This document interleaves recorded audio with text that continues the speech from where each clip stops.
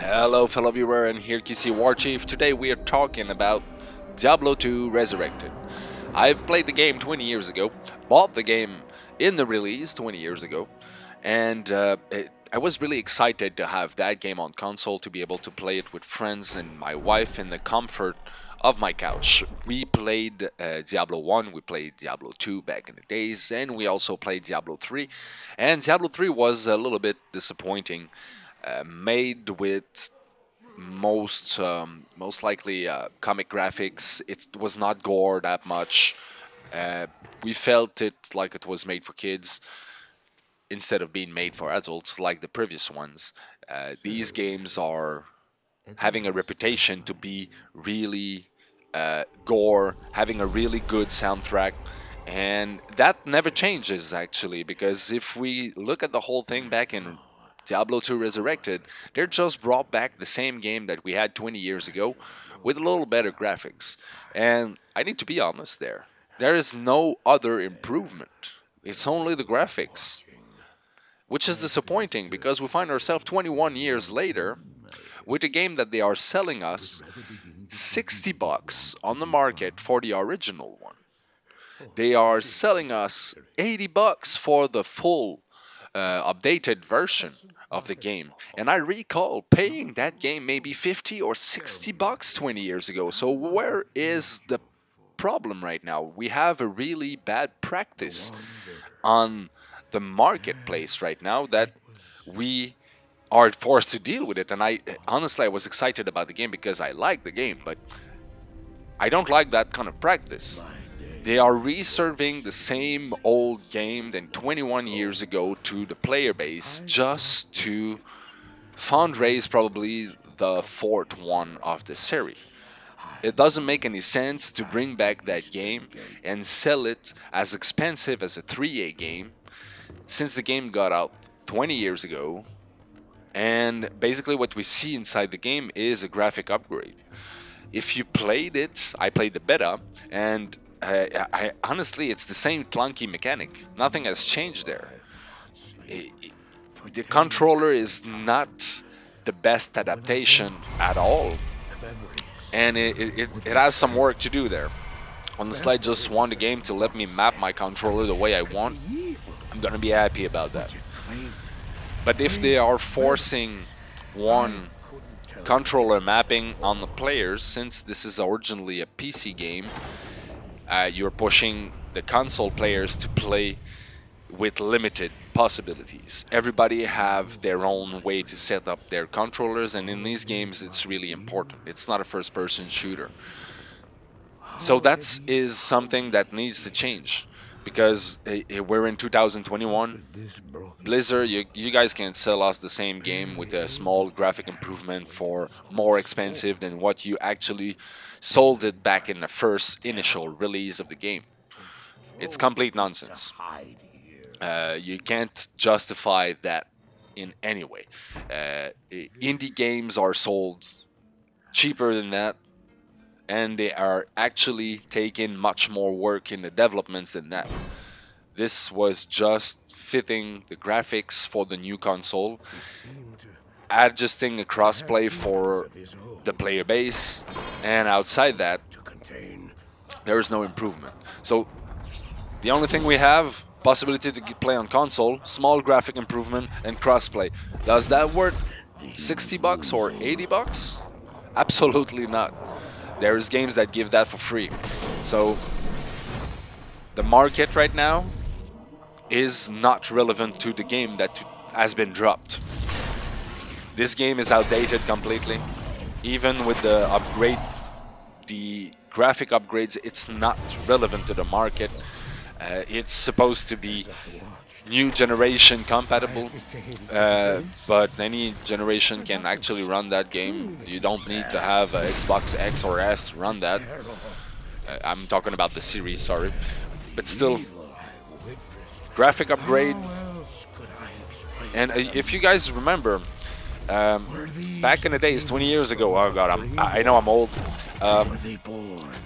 there's something that ruined the game. And it's something that even today we have problems in many other games. and it's the duplication. And I feel like right now the company wanted to recreate the economy of the game, and I'm probably sure that duplication will ruin it once again in a matter of weeks, if it's not done already. I did not check, but I'm pretty sure that there is some duplication glitch that still work. I'm gonna have to test that, honestly, but still, the game is nice. If you guys wanna buy it and have fun, go for it. I'm not gonna buy this game at this price. I'm gonna wait for a retail price because I paid it already for PC. I still have my CD somewhere here at my home, but I'm just really keen to play it on console at the moment, just to have fun with some friends in more comfortable stance. So I'm gonna buy it in retail, and I suggest you to do the same. Don't buy that game at full price.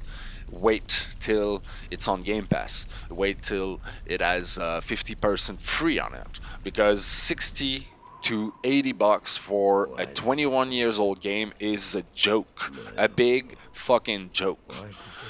They can't do that and expect the player to stay silent. We see these kind of things too much on the market, and I'm keen to play for a game that has been developed recently. I'm not keen to pay for a game that I already paid back in the days, 20 years ago, to repay again just because there was some slight, I'm really mean it, I place the accent on that, slight improvement on the graphic, absolutely no improvement concerning the playability. It's still a clunky game like it was 20 years ago. It doesn't prevent us from liking the game and enjoy your fun there, but it's still not relevant to the market, not relevant to what we pay for game these days, and absolutely not relevant to what we can expect from games these days. I'm gonna have fun, I'm gonna play it with friends, but I don't think I'm gonna pass 400 hours in that game once again like I did maybe 20 years ago. That's the thing. I'm gonna probably buy it because I'm keen to help the dev teams to build up the fourth one of the series, but I despise that kind of practice that puts the company into remastering the same old shit for years in order to put some money in the bank to pay for some other games that they want to develop, when everybody knows that the last 2 years on the market for video games were the last 2 best year when we talk about money, economy. The gaming industry has never been richer than during those last 2 years, and still we can still see those stupid practice of coming back with a remastered, a restructured, or resurrected game 21 years later with a slight boost of graphic and absolutely nothing else. Don't get me wrong, I love Diablo. I don't like that kind of practice. I'll just simply pass, wait for retail price like I've been telling you many times already, and suggest you to do the same. In the meantime, I'm not sure if there's a solution for that except not buying those stupid games whenever it comes out.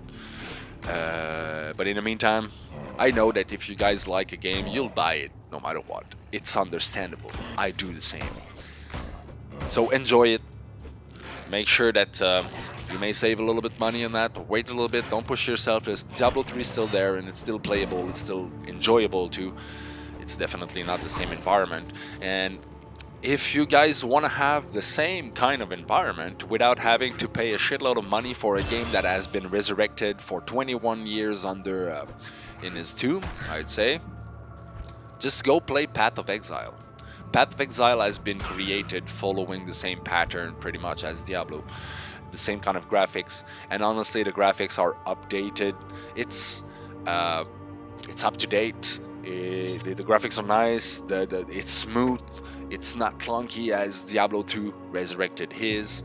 It's not the same environment, of course, but still it's something you can enjoy without having to pay a single dime, because it's supposed to be free on the store for multiple years. I played that game a little bit and I had some fun, because I wanted to play Diablo 2 and was pissed back then that Diablo 3 was childish. So this is QcWarChief, guys. I hope you like the review. Hope you like the opinion. 21 years of gaming. It's more than that, actually. But anyway, please come back. Please subscribe. And please give me your opinion in the comment section. I'll be keen to answer you and argue with you about that respectfully, of course. Have a good one, everybody.